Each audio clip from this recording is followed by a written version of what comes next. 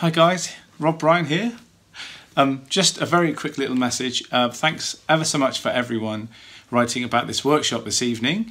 So I'm just going to try and, I've had a few questions come in, so I'm just going to try and sort all those out in one go.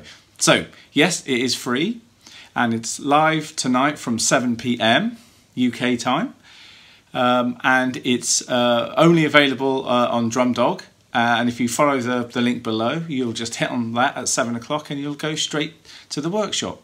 And there is a live Q&A afterwards with me and the guys from DrumDog, so you can talk to us about anything to do with Buddy Rich or drumming and what you thought of it, or if you have any questions about what I played and so on. So next, one of the questions was what element of Buddy's playing? Well, I've put a few posts up now on Instagram and Facebook, but the Buddy that I kind of fell in love with, in a nutshell, was not necessarily the swing Buddy, which is kind of what he's known for, the swing big band music. I actually liked it when the big band played straight ahead, funk and rock charts, and he was playing more quaver, straight grooves. I really liked the interplay between his snare and hi-hat, so I'm not going to give too much away, but I'm dealing with that element of it. So if you know the tunes like Birdland, No Jive, Time Will Tell, Dancing Men, oh, there's loads of them, isn't there? Big Mac, and stuff like that. That's kind of what I'm honing in on. And I'm also sort of looking at how some of those things that he did between his snare, bass and hat and some of his linear phrasing really inspired drummers like myself and many others, to create a more kind of what you could call modern way of playing.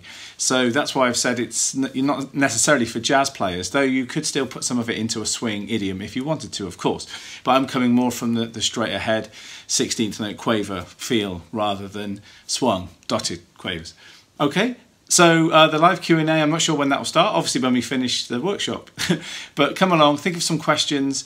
As I say, it's free, so try and have one eye on Glastonbury, one eye on what we're doing. And it's a shame it fell on Glastonbury weekend, but it was the only time that I was free and the DrumDog guys were free to be able to do this. So anyway, I better get my skates on, got to get going.